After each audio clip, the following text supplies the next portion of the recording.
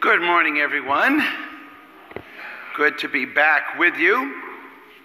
For those of you who don't know or haven't been here in the last week or so, I was gone last week. I was on a kind of a mini vacation. I took a few days of that time to go on a, I guess I would call a retreat to a very good friend of mine's home, which is a farm way over in Farmington up on a hill.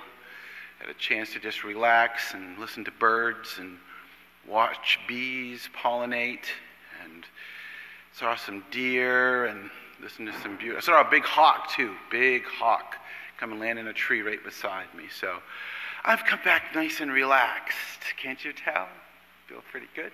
I hope you're all feeling relaxed today as we continue into the month of May, which is kind of slowly slipping away. I want to especially thank Karen, my good friend Karen Janis, for filling in for me while I was away. She always does an excellent job, and I have a lot of confidence that she will always do a wonderful job leading worship. So again, thank you to Karen Janis. Just a bit of housekeeping. I know we're going to have the warrant read. Are we going to have the warrant read? Because we do have a meeting today after church, so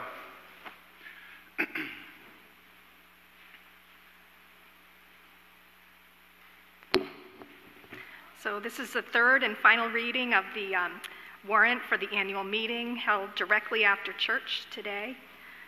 Article 1, to review and accept reports relating to programs and activities of the church. Article 2, to discuss any matters of significance occurring since the annual meeting in May 2022. Article 3, to review the status of the budget. Article 4, to elect officers and members of boards and committees for the coming year. Article 5, to transact any other business that may legally come before the meeting. And Article 6, to adjourn the meeting. Thank you, Sue. Are there any other announcements this morning that we need to mention before we begin worship? Any at all? If not,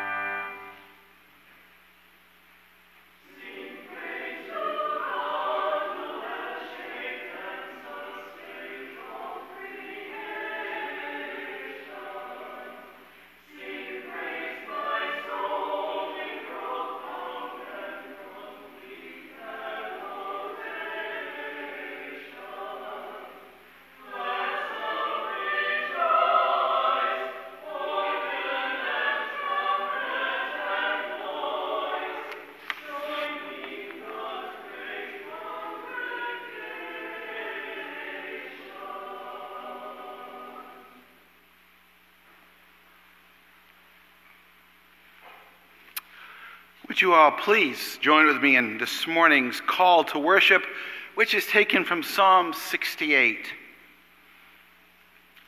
Sing to God, O nations of the earth, sing praises to God.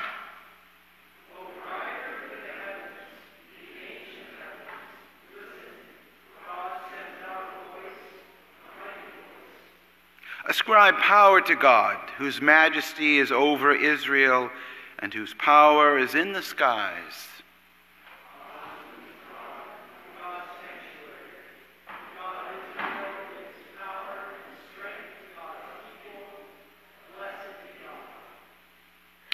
May we stand and sing together hymn 199 in the Pilgrim Hymnal, Crown Him with Many Crowns.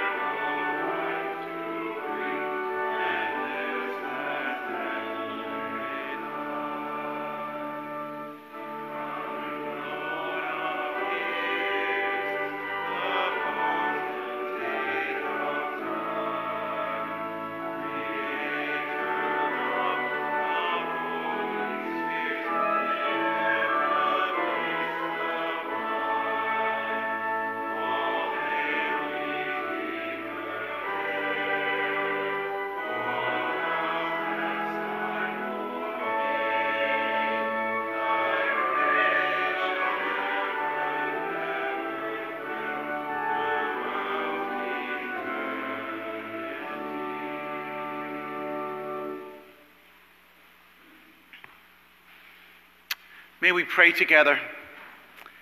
Let us pray.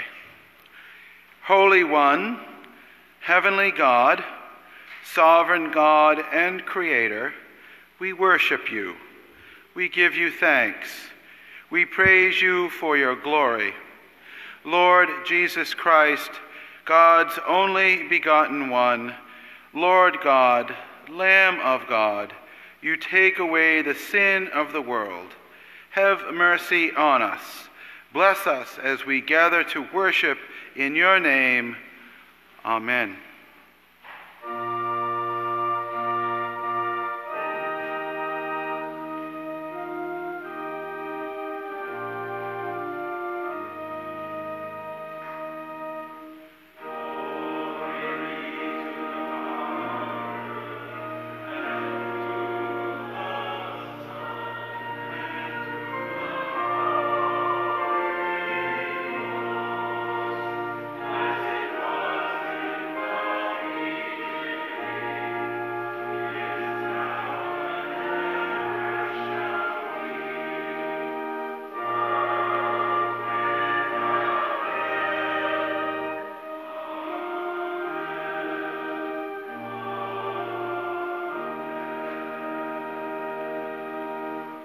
You may be seated.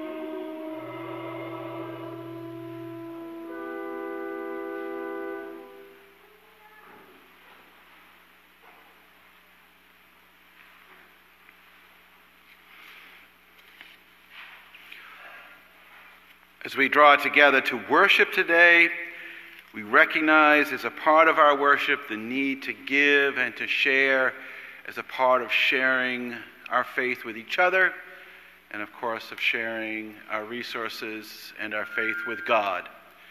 We would think about the need to always be aware of the need of giving and always would want to be able to give, but sometimes we have to have a way in which we can gather as one to bring our offerings together, to share our resources as part of God's community. This is that time as a part of our worship. The scriptures relate, "Give and it shall be given to you, good measure, pressed down, running over. For the measure you give will be the measure you receive. Each one must do as he or she has made up their mind to do, not reluctantly or under compulsion, for God loves a cheerful giver. And finally, I will not offer to the Lord my God that which has cost me nothing. Give and share as God has given and shared with you." At this time, may we have this morning's offering?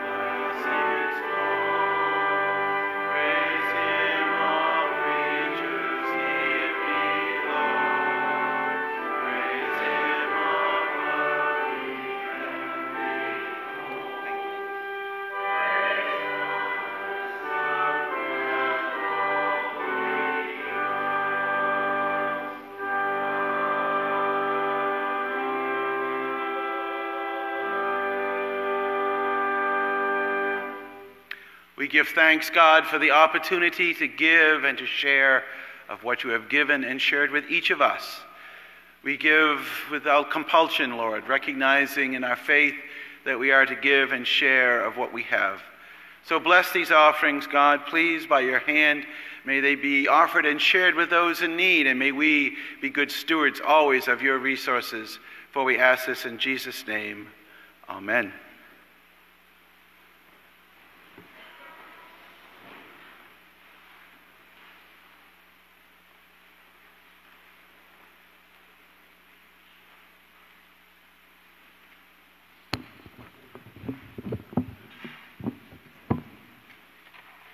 First reading, scripture reading this morning is from Acts chapter 1, verses 6 through 14. Then they gathered around him and asked him, "Lord, are you at this time going to restore the kingdom of Israel?" To Israel. He said to them, "It is not for you to know the times or dates the Father has set by his own authority, but you will receive power when the Holy Spirit comes on you. And you will be my witnesses in Jerusalem and in all Judea and Samaria and to the ends of the earth." After he said this, he was taken up before their very eyes, and a cloud hid him from their sight.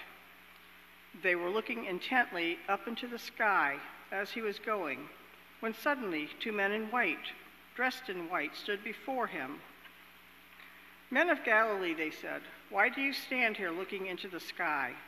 This same Jesus who has been taken from you into heaven will come back in the same way you have seen him go into heaven." Then the apostles returned to Jerusalem from the hill called the Mount of Olives, a Sabbath day walk from the city. When they arrived, they went upstairs to the room where they were staying.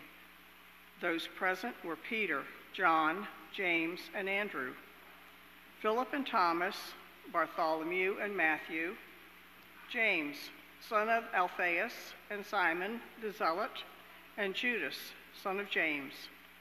They all joined together constantly in prayer, along with the women and Mary, the mother of Jesus, and with his brothers. Second reading is from 1 Peter chapter 4, verses 12 through 14, and chapter 5, verses 6 through 11. Dear friends, do not be surprised at the fiery ordeal that has come on you to test you, as though something strange were happening to you. But rejoice inasmuch as you participate in the sufferings of Christ, so that you may be overjoyed when his glory is revealed. If you are insulted because of the name of Christ, you are blessed, for the Spirit of glory and of God rests on you. Humble yourselves, therefore, under God's mighty hand, that he may lift you up in due time. Cast all your anxiety on him, because he cares for you. Be alert and of sober mind. Your enemy, the devil, prowls around like a roaming lion, looking for someone to devour. Resist him, standing firm in the faith, because you know that the family of believers throughout the world is undergoing the same kind of sufferings. And the God of all grace, who called you to his eternal glory in Christ, after you have suffered a little while, will himself restore you and make you strong, firm, and steadfast. To him be the power forever and ever. Amen. This ends the reading.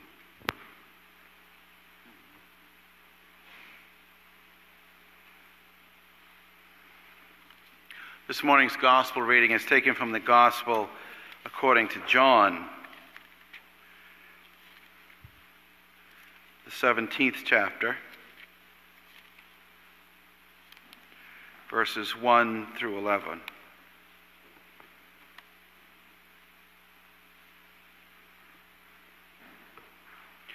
After Jesus had spoken these words, he looked up to heaven and said, "Father, the hour is come. Glorify your Son, so that the Son may glorify you.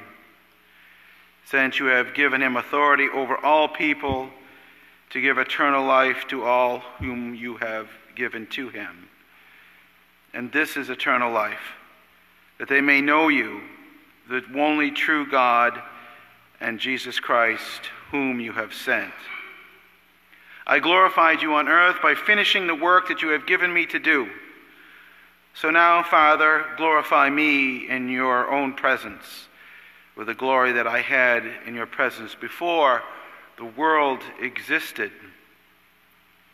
I have made your name known to those whom you gave me from the world. They were yours, and you gave them to me, and they have kept your word. Now they know that everything you have given me is from you. For the words that you gave to me I have given to them, and they have received them, and know in truth that I came from you, and that they have believed that you sent me. I am asking on their behalf. I am not asking on behalf of the world, but on behalf of those whom you gave me, because they are yours. All mine are yours, and yours are mine, and I have been glorified in them. And now I am no longer in the world, but they are in the world, and I am coming to you. Holy Father, protect them in your name that you have given me, so that they may be one as we are one. May God add God's blessing upon the hearing and the reading of these words. We have some young people here today, some children, if they'd like to come down front for a few moments. Yes.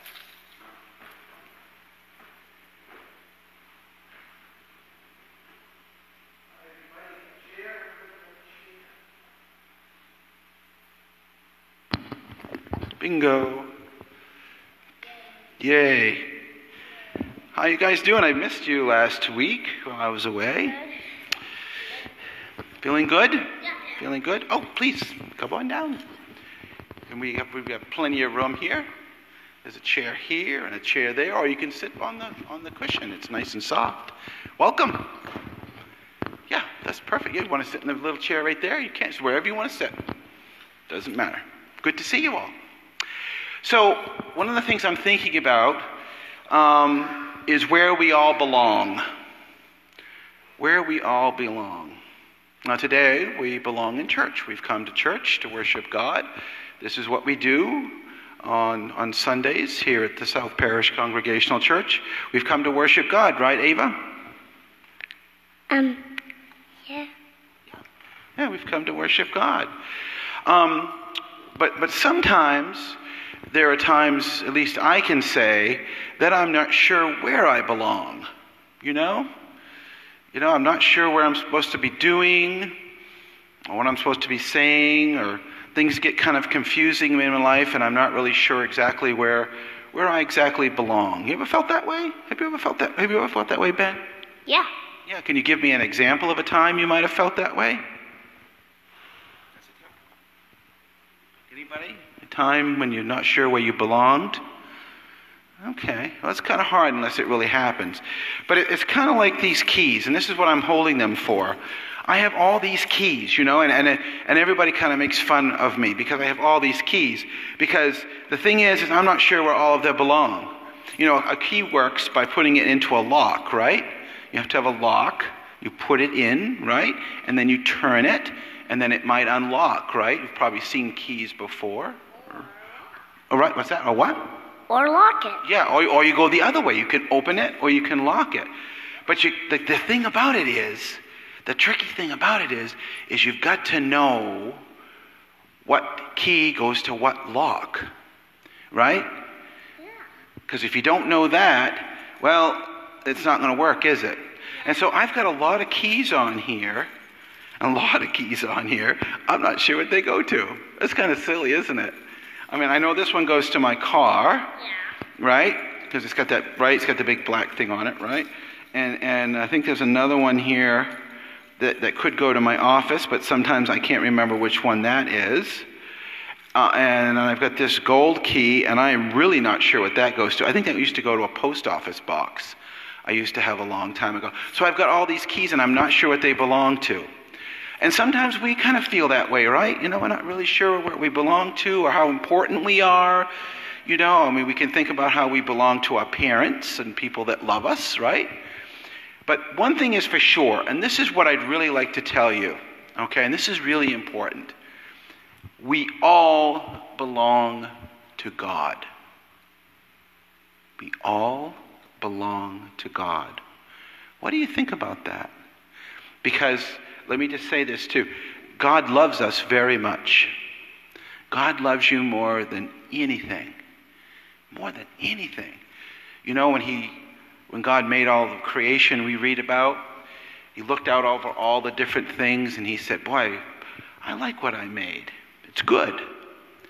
But then when he came to thinking about us, he said, we're very good. And God is said to have made us in God's image, which means that we're, in a sense, kind of come out of God's head. God formed us in a way that was very particular because he loved us so much. So one thing is for sure, no matter what you're doing, if you're out playing baseball in a field, or if you're playing with your dolls at home, or with your little your fishies, or wherever you're playing with friends or family at school, or playing with your stuffed animals. What's his name? It's a Pokemon. It's an evolve of Eevee Umbreon. So if you're playing with Umbreon? Yeah, it's a Pokemon. So if you're playing with your Pokemon, no matter what you're doing, no matter if you're alone or by yourself, you belong to God, and God loves you, and God will always take care of you. Because the things that we love, we take care of the most, don't we? And God loves you very much. We belong to God. Can we pray about that? That means we just kind of bow our heads and we just talk to God for a minute, and maybe we could give a word of thanks for what God has done for us and how God loves us. We thank you today, God, that you love us so much.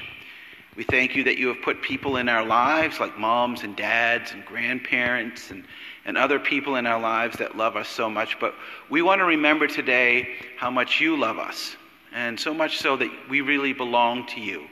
And you will always be there to take care of us and to love us and to hold us, and we can always turn to you in our needs, knowing that you're there. We thank you, God, that we belong to you today. In Jesus' name, amen. You're all free to go to Sunday school if you'd like. Teacher is somewhere. Oh, there's Kathy. Kathy's right down there, if you'd like to go with Kathy.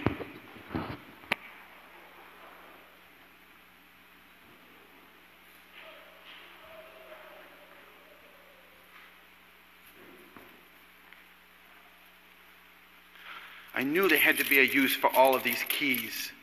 I knew there had to be a use. Please remain seated, and let's sing together hymn number 237. It is in your the black hymnal, New Century hymnal, I Come to the Garden Alone. Most of us know it as In the Garden.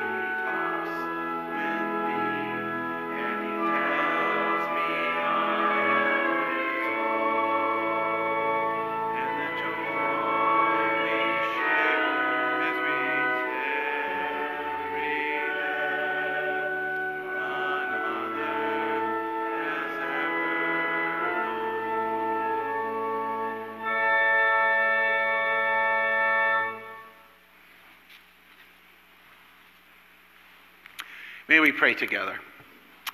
We thank you, God, for this precious and holy time that we come together as your community, the church. And we thank you, God, for each person and each individual goodness that each person shares here as we worship with you. Open us to new possibilities in the words that are shared and sung. In Jesus' name, amen.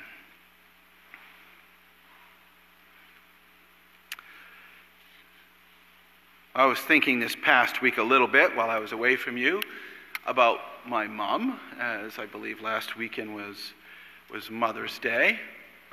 I had a wonderful mother, very caring person. She was not an overly affectionate mother. She wasn't someone that always came up and gave me a big kiss or even a big hug, but she was always there for me in very tangible and real ways, and particularly in times when I really needed to have someone beside me that loved me. My mother was always there. And so I thought about her a lot this past week. And I also thought about the fact that this was Ascension Week, that is, the Ascension of Christ. What we celebrate in this beautiful window up here took place 40 days after Easter. So marvelous piece of work. I always marvel at it. Other people I know do as well when they come in. The Ascension of Christ. But in thinking about the Ascension, as well as my mother, a lot of questions came to mind, you know. And I thought about questions in this way. My parents, and particularly my mother, had a very favorite question she would ask of me. And you could probably guess by the nature of this question where she was going with it. She would always ask, when I was particularly looking a little guilty or a little bit quizzical about things, she would say, "Nate, what are you up to? What are you up to? You're up to something. What are you up to? What are you up to now?" Sometimes she would say. "No, something's going on. What are you up to now?" And so I kind of thought about the Ascension in that way this week. Jesus, what are you up to now? You know, you see in this beautiful piece of stained glass that Jesus is floating. He's going up. He's going away. So what is Jesus up to? Well, in kind of thinking about this in different ways, I thought about something I read this past week as my time away in a book. It's called Murphy's Laws of Parenting. And Murphy's Law, of course, is the idea that anything that can go wrong will go wrong. So these are some kinds of laws on how things can go wrong for moms or parents in general. And I think these to be true as well. And I think my two daughters who are here have learned that they're true as well now that they're parents. So how about this one? Murphy's Law of Parenting. The later you stay up, the earlier a child will wake up the next morning. Have you noticed that, parents? The gooier the food, the more likely it's going to end up on your plush carpet. Murphy's Law. And this one makes me laugh because I was definitely guilty of this. The longer it takes you to make a meal, the less your child will like it. Very true. A sure way to get something done is to tell a child not to do it. Very true. For a child to become clean, something else must become dirty. That is an absolute rule. Absolute rule. Backing the car out of the driveway causes your child to have to go to the bathroom. Every time I remember it with my kids. A child's greatest period of growth is the month after you've purchased new school clothes. Children seldom misquote you. In fact, they usually repeat word for word what you shouldn't have said. These all sound really familiar to me. This understanding, you know, if things can go wrong, they'll go wrong. And in a weird way, I think this kind of relates to the Ascension story. And I think the disciples were kind of feeling that way a little bit. everything that kind of could have gone wrong during Jesus' time, those last times with him, really kind of did go wrong. And especially in this moment here, there was a sense that, well, Jesus is with us. He's come through the crucifixion. He's risen. He showed himself to be who he is. And now all of a sudden, he's going to go away again. He's going to leave us again. And it really causes us now, in this day and age, in the church now, to really think about the ascension in very particular ways. That is, for example, the ascension means there can be no real neutrality about who Jesus is. I'm not sure if that's what the disciples were thinking. They were probably just in awe of what was happening and a lot of mixed emotion. But for us who look back at this event, there's no neutrality about who Jesus was. We cannot simply pick and choose from his teachings. I really don't think we can. We really can't treat him because of this event like Socrates or Gandhi or Confucius. As wonderful as all those folks were, Jesus is very different. The ascension is the final proof, I think, that we are dealing with more than just a man. All the Bible says about who Jesus is makes little sense without this event. Through his ascent, we know that we're dealing with something very, very powerful and very different than us. We're dealing, in fact, with God. And the ascension is usually largely overshadowed by the incarnation and the resurrection. We have big celebrations around these events, Christmas and Easter, big celebrations that we've come through over the last 6 months or so. But Ascension Day goes by without a trace. It went past this past week without a trace of thought. And that's why I thought I'd really want to center in on it today. It's barely recognized. Yet it's no minor episode. A man by the name of Robert Ramsey, he said, Easter is incomplete, Pentecost is impeded, and the second coming is impossible without the event of the ascension. Our Lord's ascension is a climatic and glorious event, and I believe that's why it's here in a very prominent place here at the South Parish Church. And the Bible tells us this too, which makes it even more kind of mysterious and wonderful. The Bible tells us that Jesus ascended bodily. So this isn't just a kind of an artist rendition of Jesus' spirit heading back up into the sky. Oh no. The understanding here is that Jesus bodily, like you and I, bodily, ascended into heaven. Can you imagine what that would have been like to see? I mean, you don't really see flying men very often these days. Cartoons, when I was growing up, there was Superman, but he had a cape, and we kind of knew that just wasn't really true. It was just kind of fun. But here is a really cornerstone of our faith that includes a man who really is God, ascending bodily into heaven. And in any way you look at this, I think the most important way to look at this for us as people who are people of the need of care and love is that Jesus took to God the presence of his sacrificial death.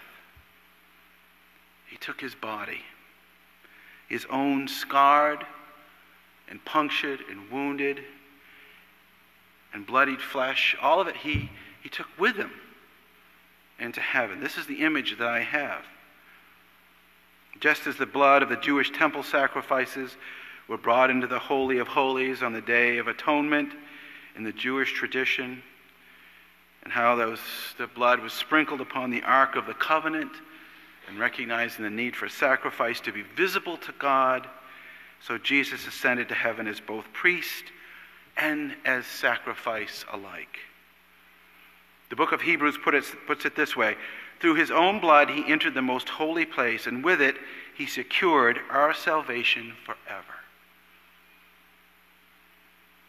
His sacrifice was accepted and satisfied divine justice, which is really a kind of fancy way of God made it understood through Jesus' sacrifice exactly how much God loves us. Something I shared with the children today, right? That as we read that God was willing to sacrifice his only Son for us, And on the other end of things, our Savior, as we understand, is received back at home, if you will, as a beloved son returning from a long and hazardous and awkward and difficult time on earth with God's people, but was finally being returned home to his Father from this journey.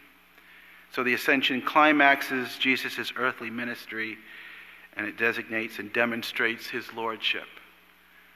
It's a really important event that we need to always remember. On the day Jesus ascended to heaven, 40 days after Jesus' resurrection, his followers stood on the Mount of Olives grief-stricken. We can picture that, right?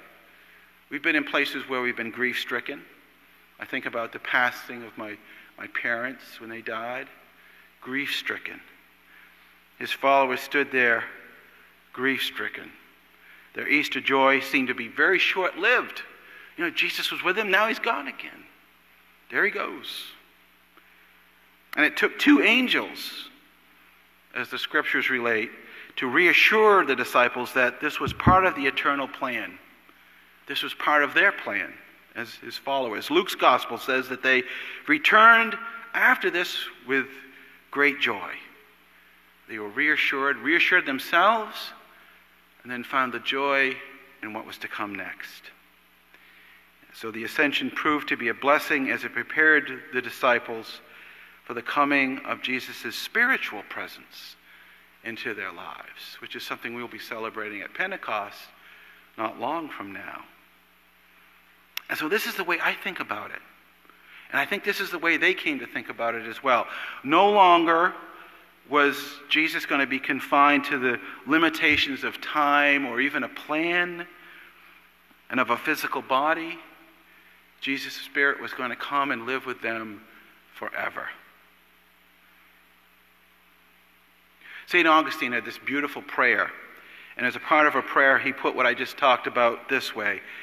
You ascended before our eyes. Jesus, you ascended before our eyes, and we turned back, grieving only to find you living in our hearts. Jesus is present in us wherever we go. As I mentioned to the children, as I'm saying to you now, Jesus is our companion, always with us. To me, that's very satisfying and very important to my faith. Philip Yancey, and this is interesting, he suggests that ever since the ascension, Jesus has sought other bodies in which to begin again the life he lived on earth. That's you and I. He seeks us to live out his life now and in the present through us. But then there's this piece too, and I'd like to just touch upon this as well. Yancey also admits the ascension represents my greatest struggle of faith. Not whether it happened, but why. By ascending. Because by ascending, Jesus took the risk of being forgotten. Like the disciples, we really don't want Jesus to go. We feel detached from him. We're looking up into the blank sky, wishing Jesus were closer to home, closer with us. Even though we may not feel his presence, we are assured that he will never leave or forsake us, but yet we still miss it, that presence. The ascension is admittedly a struggle for us in times of trouble. That is, we really can't see Jesus, can we? We really can't sit down with him like we would a friend or a relative and talk. It's kind of a hard thing. So Yancey asked this question as well. He says, if Jesus could foresee such disasters as the Crusades, the Inquisition, the Christian slave trade, apartheid, 9/11, why did he ascend in the first place? Why couldn't he have just stayed here with us and we'd have no doubt where he was? And he goes on to say, I cannot provide a confident answer to such questions. And this is how he puts it. For I am part of the problem. Yancey goes on to show how Christians have also brought light as well as darkness, and that's what he means. We brought a lot of problems upon ourselves and upon our world. But we've also brought to light things like working to end injustice, helping the poor and sick, promoting peace, and producing great art like this for the glory of God. But it is kind of troubling, isn't it? All the things that have happened since Jesus has been away. So what's the answer? Well, General Robert E. Lee said that one of the hardest things a commander can do as the commander of the Southern armies during the Civil War, one of the hardest things to do as a commander is to send soldiers into battle knowing that they may be killed. He said it's like ordering the destruction of the thing you love the most.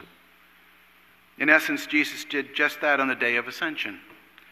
He sent his disciples, ultimately sending us, to bring the good news to a hostile world where people would brutally oppose them in one way or another.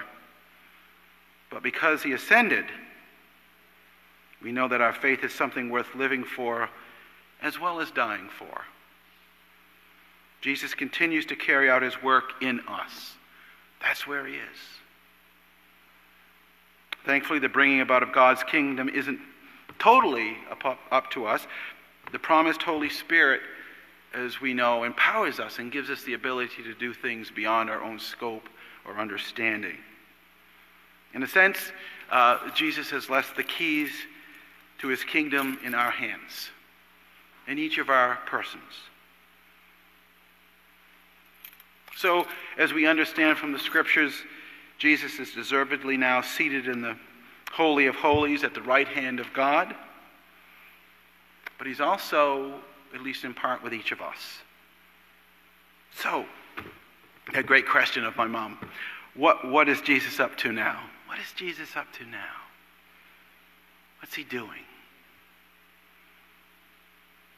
Well, he's working for us. He's working with us to preserve the things that he came to share with this world. In each of us, in each of our hearts. We pray to the ascended Lord, thy will be done, thy kingdom come on earth as it is in heaven. On earth as it is in heaven. That's where we are right now. Jesus hears our prayers and I believe intercedes for us. Jesus responds to our prayers because we are, in fact, his flock, his sheep, his people. He is our mediator, our advocate. In Old Testament terms, our high priest. And this is important too. In my belief, I know there's a lot of talk of angels, but in Christ, I believe that we have the greatest representation of all. No angel could adequately represent each of us, but Jesus can. Calvin, he wrote, Jesus has entered into heaven in our flesh as if in our name. And so in a sense, as Paul writes, we are seated with God in heavenly places in Christ Jesus. It's a wonderful image to me. Jesus is available. We enjoy complete access to God. Jesus has an open door policy. You know, when I first came here to South Parish, I kind of had an open door policy. So somebody knocks on the door and they just come on in and we talk. But it got to be a little bit too much. And so although I don't ever refuse someone who comes to the door, I've really asked people to make appointments. Because it's just so many people sometimes. And I can't keep it all straight. You know why I can't keep it all straight? Because I'm not Jesus. I really can't do all that. But Jesus has the true open door policy. Anytime, any place, he is available to us. He is with us. Our Lord's ascension assures that we too will be taken to heaven. That's the example. That's the model. You know, one of the best ways that we teach our children is through modeling. One of the best ways we teach anybody is through modeling. This is the model that we have in our faith in Christ. And he goes on to say, or at least during the times that he spent with his disciples before in John's Gospel, he says that he's preparing a place for us. Many people fear or obsess over death, yet we don't have to. Death is really no longer an issue. At least it shouldn't be. I know it can be scary. It can be hard to kind of wrap our heads around. But the ultimate truth of our faith is we don't have to fear death. Our eternal home is a settled promise. And Jesus is busy about doing Jesus' thing, working to bring about his kingdom and his rule here on earth in preparation as we pray and think towards the future for some sort of his return. Jesus, who has been taken up from you in heaven, the author of Acts writes, will come back in the same way you have seen him go into heaven. I wonder what that will be like. In the meantime, we're waiting. We're being. We're worshiping. We're with Jesus in us and around us. And at the same time, we're experiencing pain and hardship and difficulty. And when we focus on our losses like the disciples of the day of ascension, we need to take a step back. We need to step back and look beyond our personal experiences and recognize that even in whatever we are experiencing in that moment, God through Christ is still with us. And we can seek what God wants us to have always in our faith. And that's hope. Amen.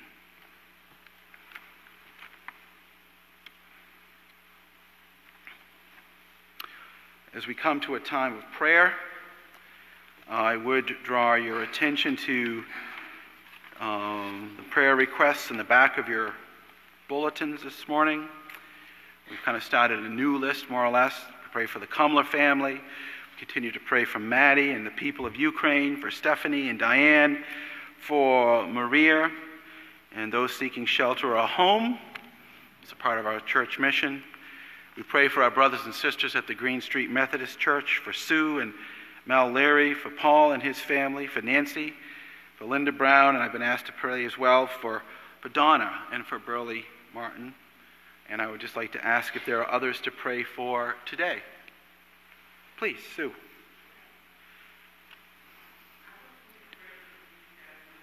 Okay, I got to hear you. Church meeting?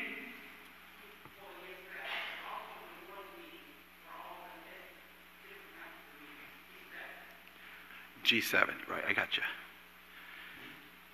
So we're praying for Lynn, we're praying for the world's leaders who are meeting in this very important and very powerful meeting, the G7 meeting. Are there any others to pray for? If not, let us come together in a few moments of silence and let us pray together.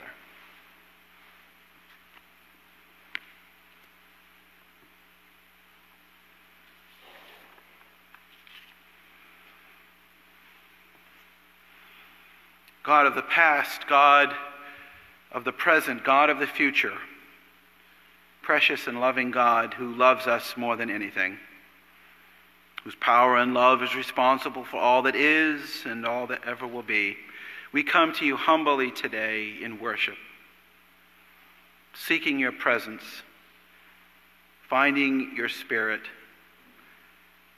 and recognizing you within each of us. We praise you and thank you for our world and our lives and the opportunities that you've given to each of us to share and be a part of the gospel.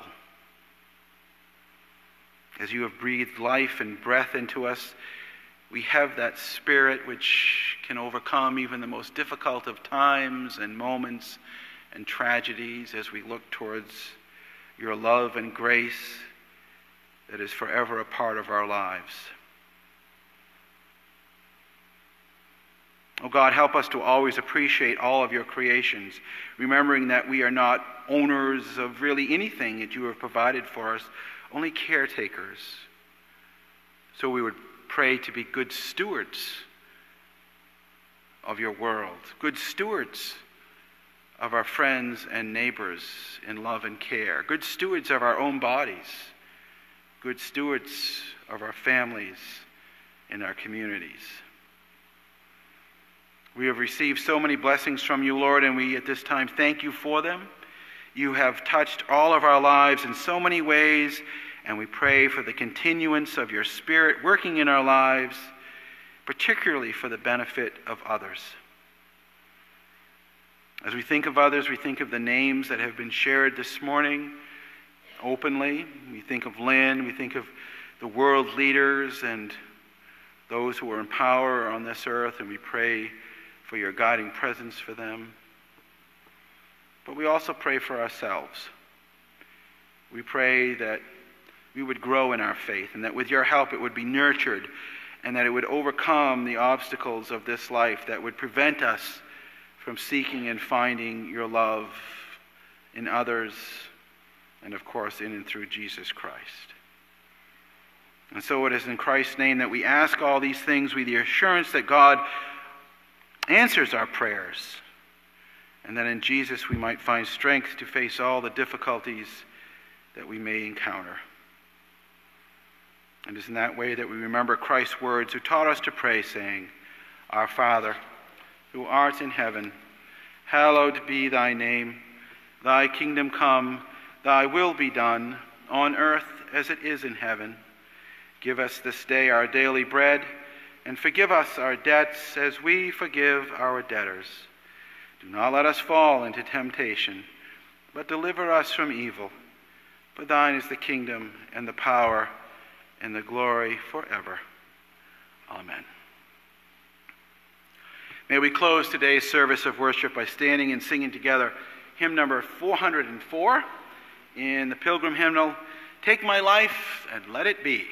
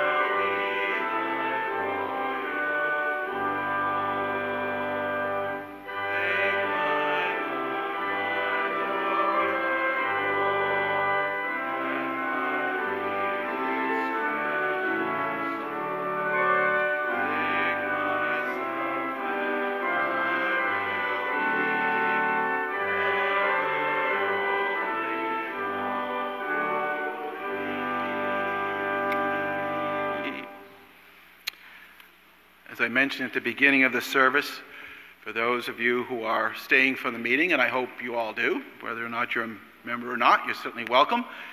Please stay seated and stay here. But may God's blessing, no matter where you are, continue to be upon you and in your heart.